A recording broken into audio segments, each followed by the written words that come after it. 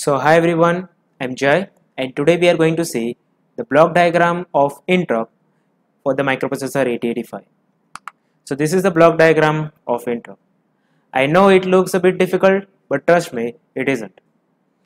Now for the microprocessor 8085, there are 5 interrupts, which are trap, RST 5.5, RST 6.5, RST 7.5 and INTR. Now these all interrupts are having priority. Like trap is having the highest priority. Trap is known as highest priority and the non-maskable interrupt. But the remaining interrupts are maskable.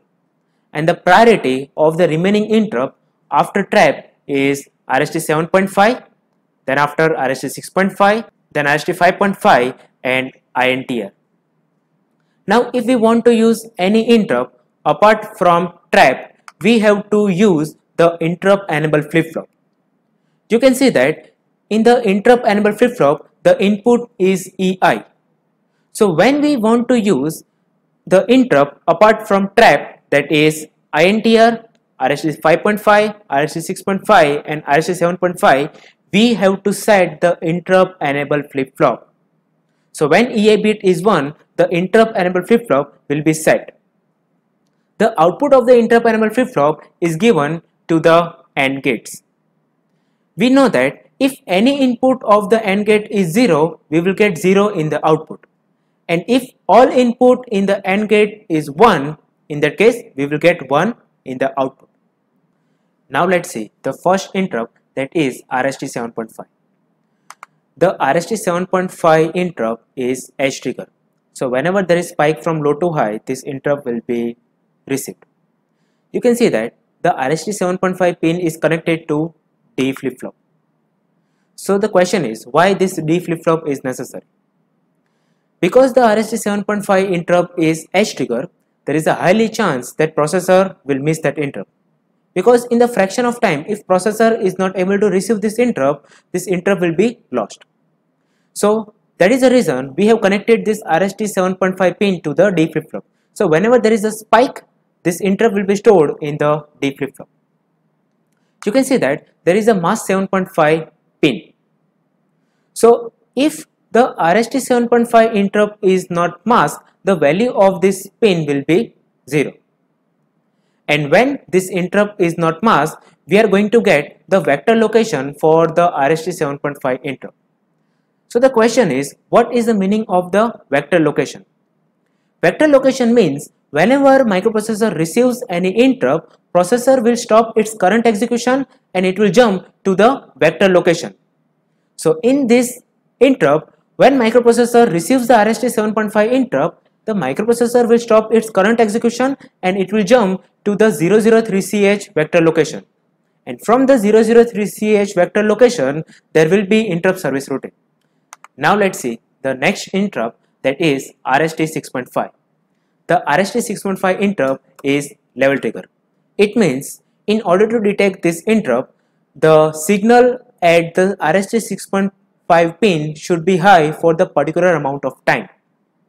Then there is a M6.5.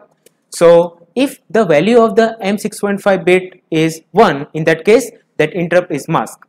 If the value of the M6.5 bit is 0, it means this interrupt is unmasked. And when this interrupt is unmasked, the processor will provide the vector location.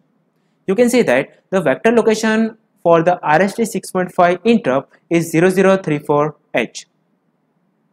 The next interrupt is RST 5.5. Again RST 5.5 is level trigger. Level trigger means in order to detect this interrupt, the signal which is received at this particular pin should be high for the particular amount of time. And if this interrupt is not masked, the processor will provide the vector location. And the vector location for the RST 5.5 is 002CH. The next interrupt is trap. The trap is both level trigger and the edge trigger.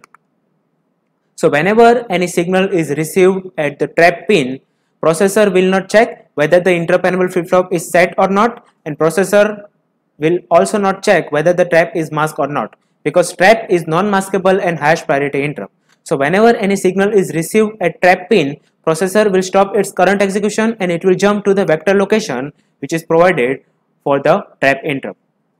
So the vector location for the trap is 0024H. The last interrupt is INTR. Again, INTR is level trigger.